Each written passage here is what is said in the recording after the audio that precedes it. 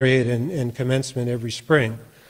And so there is a rhythm to our lives, and it's important, I think, to think about to stop and think about certain events and what they mean in the life of the college. And for me, it's really about remembering what it is that we really do here. And in my book, the way I would describe that is that what we do here is that we exercise hope. That college is so oriented toward the future that I don't think there's a better way to describe it than to say that we are fundamentally in the business of hope. And that's what we should stop and remember at any occasion that we have to stop and remember it. And so this is a time of reflection, and this is a time of remembrance. And before I go any further, I would like to take this opportunity to remember that I am not the only one retiring from Maryville College this spring. My colleague Lori Schmid, my colleague Larry Irvin, both retiring. I'm going to miss them like I'm going to miss all of you, and I know you're all going to miss them as well. We also have other, Ann is leaving, Ann McKee is leaving, Kristen Gorley is leaving, not retirements, but again, these are the ways that we mark time. And so occasions like today allow us to sort of check our pulse, to remind ourselves of what it is that we really do here, whether we are as prepared and poised for the future as we can be, whether we're prepared to continue as an exercise of hope. So that's kind of where I'm coming from at the beginning here. But I also speak today in profound gratitude. This college and this community have given me so much over the past 24 years. Personally, and maybe most importantly, this is the community that taught me how to grieve. But this community has also given me deep friendships, intellectual challenge, and intellectual formation. This college is giving me meaningful work. It's giving me very satisfying interactions and relationships with some of the most amazing people that I've ever encountered. And one thing that I have said before, in contrast to the title of this talk, one thing I've said before is that being a college professor is just a really neat way to stay in school forever. And I think that struck a nerve, right? It's really an excuse to just keep studying and learning. And of course, there are learning opportunities everywhere. But I have learned so much from my faculty colleagues. I've learned from the small groups, faculty groups that I've been a part of over the years, particularly those groups that are focused on particular courses, like first-year seminar and ethics. Just getting together with the faculty that teach those courses and exploring ideas and throwing ideas out and seeing what sticks. Tremendously beneficial, tremendously educational. I have learned maybe even more from committee work, various committees that I've served on over the years. It's all been, sometimes committee work is a grind, but it's always, in the end, it always has done good things for me. It has always enlarged my mind. I've learned quite a bit from various dimensions of faculty governance, and I think this is one of the most prized, the things that I prize about Maryville College is the self-governance of the faculty and the responsibility that we take on in terms of self-governance. I learned a whole lot from teaching interdisciplinary courses with faculty outside of any of the business or even social science disciplines. And I've learned so much from my students. And it's hard to really, even sort of talk about what you've learned from your students, because I don't often realize it until long after they're gone. It's like, the sort of ongoing daily interaction with students, you're learning and you're growing, but you don't really stop to sort of reflect on that until a semester's over or until someone's graduated. So to all of my current students that are here and all of my past students, let me say a special thank you to you guys. You've made me wiser. You've made me more patient. You've made me you have expanded my horizons. I've heard thoughts come out of your mouths like it would have never occurred to me, things that would never have occurred to me. And of course, one of the biggest things I've learned from my students is not to be a technology Luddite, right? It's because of my students that I even know how to file share. Because, right, I would ask them to email assignments to me, and they don't do that, right? They just share the file, and they just expect me to get with it. So, my ability to go back and say, no, yes, you sent it to me as a Google Doc, but I need an email. That just doesn't work anymore. I had an experience this past semester where I had a particular class, students working in small groups, and I had asked them to prepare a PowerPoint in their small groups that we could then bring back to the class and share and let them talk about the ideas that they had in their PowerPoint.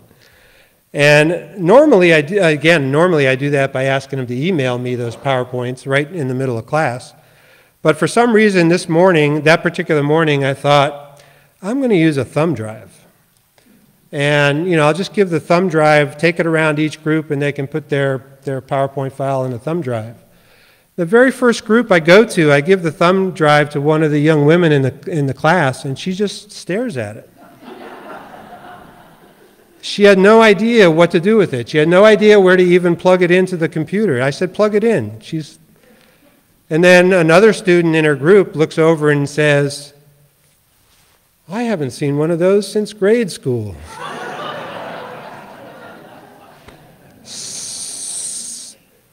So now I know, right? So this college has enriched me immeasurably. And that's one of the primary reasons why I love it. So as I mentioned earlier to one of my former students, some of you guys out here are leaving the college after 2 years of study or 3 years of study or 4 or 5 maybe.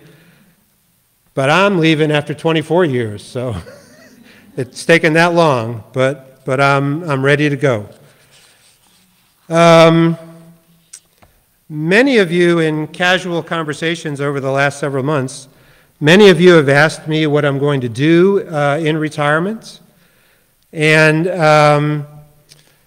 one of my responses to that is that of all the things that I could possibly be thinking about, that's not one of them. I'm not at all concerned about what I'm going to do in retirement. Maybe that's ignorant on my part, but I feel like I have been tremendously blessed. I have a very rich life. We have had opportunities to do lots of things, to travel. I think what I'm going to do in retirement is still many of the same things that I've been doing for a long time. And fortunately, a lot of that revolves around family. I think that's really probably going to, if there's going to be a focus to my retirement, that's probably what it is. But I do have to also say that this is hard, that there are many ways, yes, I'm ready for retirement, but this hurts to say goodbye, even though I'll be around for a few more weeks. But I choose to look at that as a measure of just how important the work we do here is and just how valuable the work is that we do here and just how valuable being a part of this community has been. Let me just say a couple of things, sort of logistical things. At the end of my remarks, we're going to go across the plaza to the atrium for cake and hugs, if anyone is so inclined. And I am inclined. But I also want you to know that some of my family is here, the family that's so important to me. Pat, for sure, is here. Many of the kids, some of the grandkids. I really would like to take a few minutes of your time, since this is something I've really never talked about in any class that I've been in. I'd like to introduce you to some of the family, if that's all right with you guys. And I'm going to start with a couple of pretty special guests, but I'm going to start with this guy. All right, this is my great-grandson, Bowie. And some of you know that Bowie was born December 5th at 24 weeks and has spent most of his life, or the last 4 months of his life, in a NICU unit down in Nashville. Came home March the 10th, and he is doing great. And I see him right back there. So you might want to keep your distance from him a little bit because of his fragility, but I am so thrilled that he's here, and I'm going to hold him later on today. But along with Bowie, we also have my granddaughter, my newest granddaughter, Zoe. So we have Bowie and Zoe here. And I don't know if that means there's a trend in the family in terms of what we're going to be naming future grandkids or great-grandkids, but I'm delighted that both of these guys are here. And I'll just introduce you to the rest of this sort of youngest generation in the family, because there's too many other folks otherwise. So this is Timothy, a great-grandson, and his older sister, Ridley. And Zoe figured it out.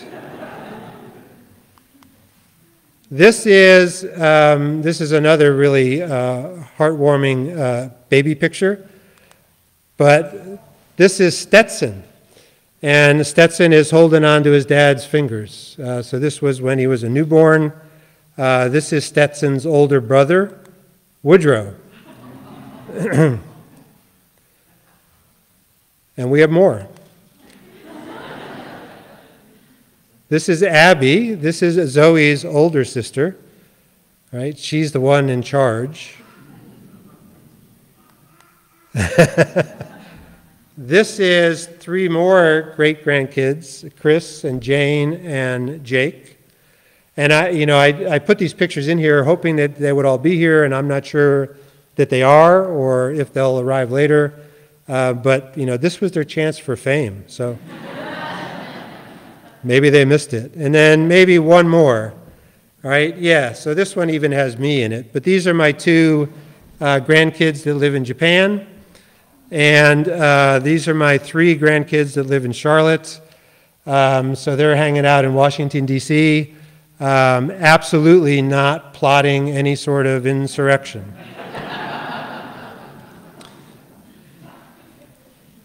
So thank you for indulging me with that.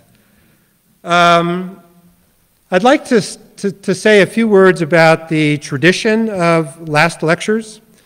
I'm well aware of the tradition started in the mid-2000s with a particular professor from Carnegie Mellon.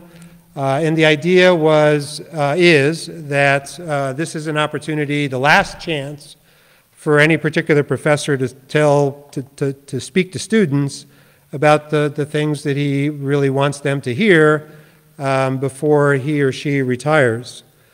And we have had that tradition here at the college. And in my mind, that tradition dates back to Dave Powell. And I could be wrong about that. My memory is always suspect. But that's my first recollection of a last lecture. Dave, if I remember right, he parsed the college's statement of purpose almost word by word, and as only Dave could do. And I'm not going to do that. But Sherry, I remember her last lecture, and that was a model for, in some ways, for what we're doing today. Terry Simpson, of course. So we do have a tradition of this kind of last lecture. And when I started out to sort of plan this and think about, so what do I want to say in given this opportunity? And I ended up, on the title, Things Not Yet Said. And, after I sort of rolled that around in my mind, I thought to myself, that's actually a pretty cool title. Because you don't have no idea what that means. It's kind of like, what's he going to say? Is he going to say, what has he been holding in for 24 years that is now just going to erupt on stage in public and live streamed? So I'll just let you know that it's nothing like that. The explanation for the title is actually very pedestrian. But I kind of didn't want to give that away. So where it came from was, I was asking myself, what would I want to say given this opportunity? And I thought about it in terms of speaking to students, and I realized that over the course of 24 years, I have taught many different catalog courses. And I've not had a lot of opportunity, and that's perfectly okay, not a lot of opportunity to create experimental kind of courses or test things out, or, as we would say among the faculty, 349 courses. So from time to time over the last 24 years, I have felt a bit like there are lots of other things besides the standard catalog courses that are interesting to me and important to me and that I like to talk about. But they just never sort of seem to fit, never seem to be appropriate in any particular class. There's not a lot of those things, but there's a small number of things. And I thought, what those are the things that I just haven't had a chance to say over the course of teaching. So I want to just speak a little bit about some of those things that are important to me, things that I think are important to us, but things that just never came out in a particular classroom environment.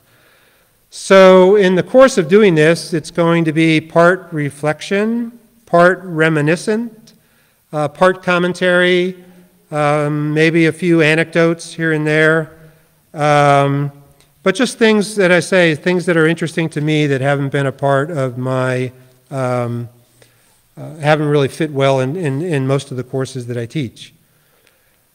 But let me also say that, yes, this is the last lecture, but for my current students in my current classes, take that figuratively, not literally, right? We still have 2 more weeks to go. So what do I want to talk about? Well, I already mentioned Dave Powell, and his conversation about the college's statement of purpose. And I have actually used that statement of purpose in a class. So here I am, this is old stuff. But in my international business class, when we start to study culture, we talk about country culture, there's a particular model of culture that argues that first of all, that culture is, one definition of culture is shared values. But this particular model of culture argues that if you go visit another country, if you go to a country or a place that you've never been before, you don't see the values. You see what we call artifacts. right? Artifacts are the things that you see, touch, taste, smell, feel when you're in a different culture, and it's those artifacts that are clues to what that culture values. So I sort of flipped that as an exercise in my international business class, and I put up this list, okay? And this is a list that I distilled from the mission statement, the statement of purpose, the covenant, maybe one or two other places. But this was actually kind of a shock to me when I compiled this, right? This is a pretty healthy list of values. But in those documents, these are the things that we say we value as a community, right? We value truth. We value wisdom. We value justice. We value liberation. We value respect. We value discriminating aesthetic taste, which of course we can't measure, but we value it. We value knowledge, teaching, relationships. So I'm not going to go through all of this, all right? But I put this up here just as a way of sort of, framing the debates, not the debates, but the framing my comments about the things that really make this college special, that really makes this college such a valuable community. And I don't think it hurts to reflect on this periodically, right? To ask ourselves about these particular values. And the question I ask my students is, imagine an extraterrestrial lands on the college campus. How would such an extraterrestrial detect that these are our values? And that's a really interesting, that's a hard question for students sometimes, right? So I'm not going to go any further with that except to pose it for you guys, right? How do we exhibit these values? How would a stranger figure this out, right? So keep that in the back of your mind, because what I really want to talk about is the college's mission statements, okay? It's a lot shorter than the statement of purpose. So for those of you that, I'm sure you all have this memorized, right? Maryville College prepares students for lives of citizenship and leadership as we challenge each one to search for truth, grow in wisdom, work for justice, and dedicate a life of creativity and service to the peoples of the world. So I think there's some pretty kind of obvious and maybe casual kind of observations that I'd like to make about this particular mission statements. First of all, right, it suggests that there's a particular kind of life that we think is worth living, right? A life of creativity and service. There's no other life that we have described anywhere in our documents like this, right? So this must be important. This must be worthwhile. This must be valuable, right? That all of us live a life of creativity and service.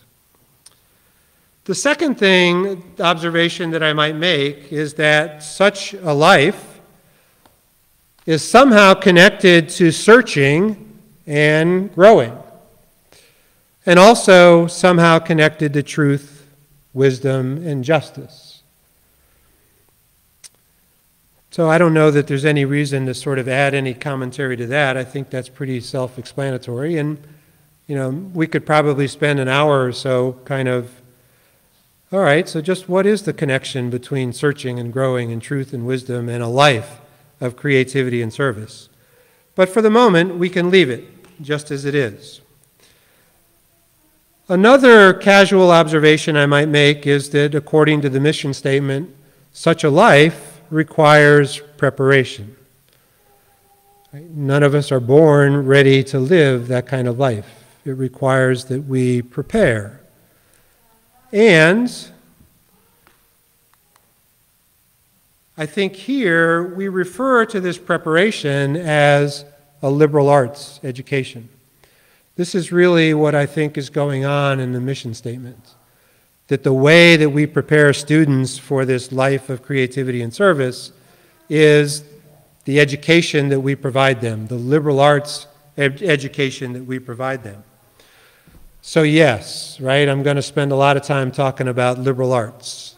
But I might also say that we could also refer to this as the liberal arts experience, right? Because sometimes education narrows our sort of perspective, and really attending Maryville College is an experience, and it is a liberal arts experience. And it's a way of saying that, you know, education happens, doesn't just happen in classrooms, but it happens across the entire campus. It happens in athletics. It happens in the theater. It happens in music. It happens in the college woods. It happens in Cades Cove. It happens in just hanging out with other people, right? So I think it's fair to say that it's the liberal arts experience that is the preparation for living this particular kind of life. One last casual observation, right?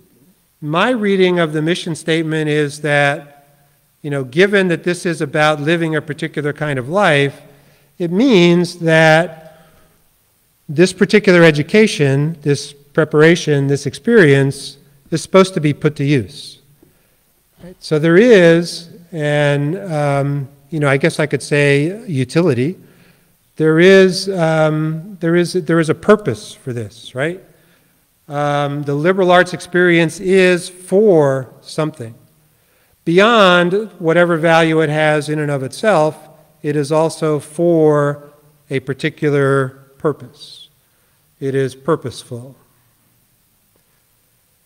And if we look at the last part of the mission statement, it is for someone, right? It's not just kind of generic, right? It's for living this life of creativity and service is for all the peoples of the world.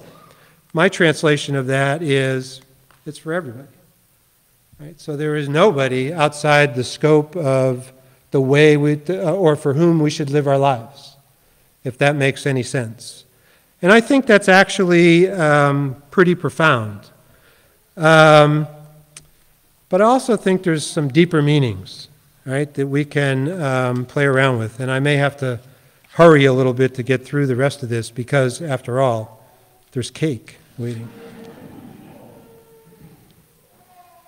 But another observation that I would make about our statement of purpose, the first sort of deeper observation, right, is that it must be possible. In other words, it must be possible for us, our students, to live such a life. Right? It must be possible for humans to live lives of creativity and service. Why? Well, because if it wasn't possible, then we're all here on a fool's errand. And that's not true. I know that we're not on a fool's errand because I know we have alums and we have current students and we have faculty that are, in fact, living lives of creativity and service. So this is not some pipe dream. This is possible. All of us can do this. Okay? But I also wonder if this idea of a purposeful life, a life of creativity and service, if it could become, in some ways, more of a touchstone for our community. And what I mean by that is, could we ask ourselves from time to time, as we contemplate decisions, as we contemplate curriculum changes, as we contemplate new majors, as we contemplate course changes, as we contemplate QEPs? That's a sort of an inside joke. As we contemplate new athletic programs, as we contemplate new buildings, right, to just include in our deliberations, how does this curriculum change, how does this new program, how does this new major, how is it going to help anybody live a life, how is it going to prepare them to live a life of creativity and service? How does that fit into our deliberations? Or even if somebody studies these things, these new things, how does it help them in their work life, in their professional life? How does it help them live a life of creativity and service? And I think that if we were to sort of just, and I'm not saying, we make all our decisions that way, but if it becomes just a touchstone in our deliberations, it might enlarge our thinking beyond the sort of narrow focus we tend to get in terms of measurement and assessment and those kinds of things. The third sort of deeper meaning I might suggest is that as a community of work, we, I think, need to model this kind of life. We need to model a life of creativity and service. I've already talked about education taking place outside the classroom. It takes place on the athletic field, takes place playing your instrument, takes place volunteering somewhere. It takes place even if you go out and drink a beer with your friends, right? But it also happens in every institutional transaction and every institutional interaction with each other, right? The learning. We are a community of work. Things need to get done. So we do have job descriptions. We do have policies, rules, right? But if we expect our students to go out and live a life of creativity and service, it seems to me that we should do the same. We should model it. In fact, they should experience it, right? I would like to see our students go out, and some of them do, go out and go to work at different places, and they come back and say, this place I'm working at is really screwed up. Because Maryville College is different. And I think we can do even more of that. As an organizational scientist, I know that the way the organization functions drives people's behavior and teaches people. So they need to see this life of creativity and service in action across our institutions. Lastly, and maybe most importantly, I'm going to argue that this mission statement embodies a liberal arts ethos. Because, as I said at the beginning, this is possible, at the beginning of this part, this is possible. We know this is possible. So our mission statement is, in fact, a tremendous testament to human capacity, right? It is an affirmation of human capacity. And since the preparation for that kind of life is the liberal arts experience, the liberal arts themselves are a wonderful affirmation of human capacity. And I think this is the highest and best thing that we can say about liberal arts. It reifies and affirms human capacity and therefore human dignity. At the end of the day, the mission suggests that we work to uphold and celebrate human dignity and the mutual respect that accompanies human dignity. So in the end, let's see, I think I had all that written down in the slide.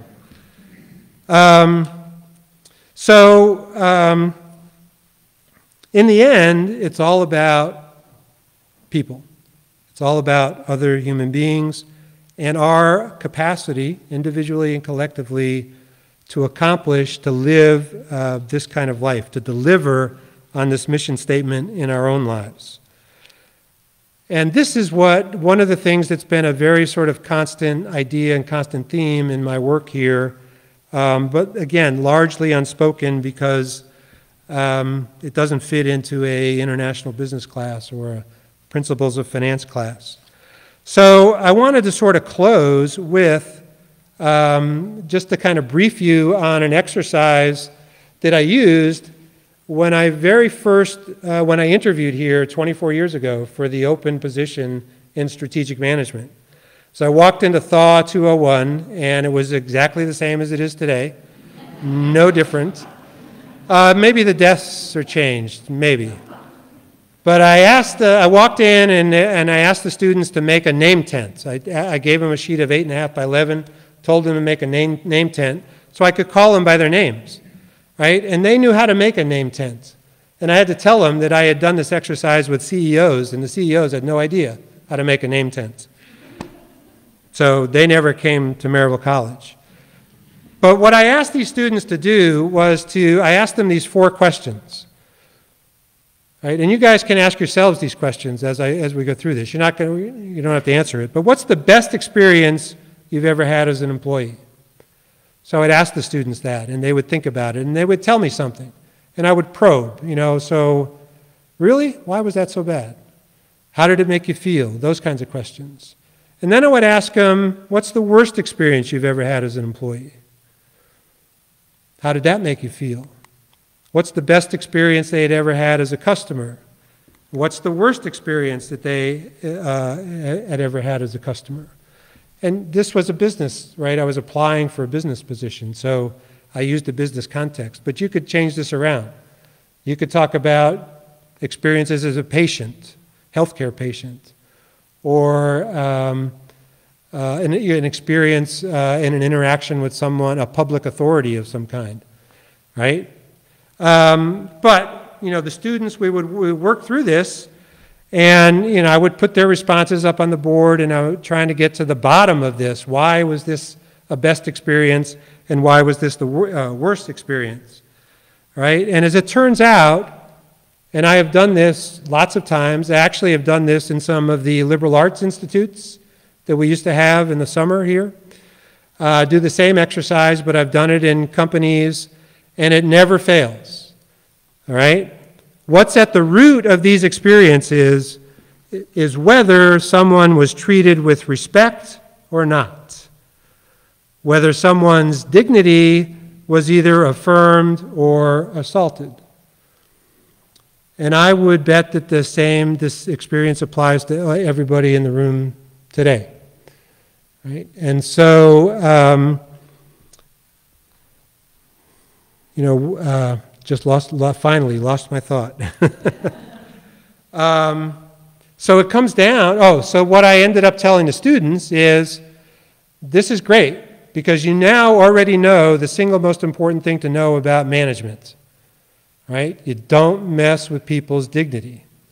In fact, you do everything you can do to affirm their dignity. And the same is true in almost any endeavor that we undertake. And as I say, in my book, the liberal arts experience reifies and embodies this human dignity. This is really this is really the work we do at Maryville College, is all about this. So, this is how I've understood my work and my life at Maryville College. So never forget, right? We hold each other's dignity in our hands, always. So thank you guys for 24 years, and let's go next door.